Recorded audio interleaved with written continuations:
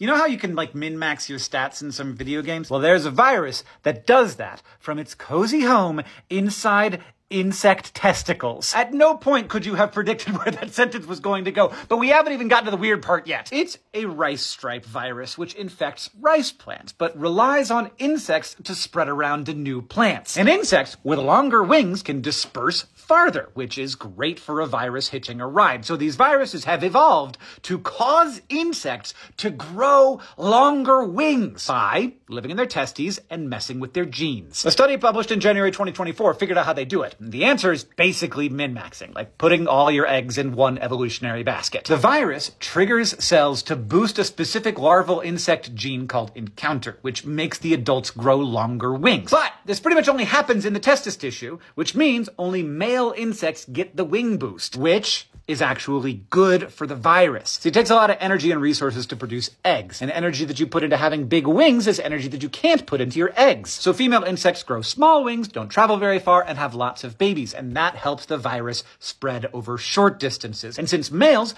don't produce eggs, they can grow longer wings and disperse farther, which helps the virus spread over long distances too. Sometimes I feel like viruses have a little too much control.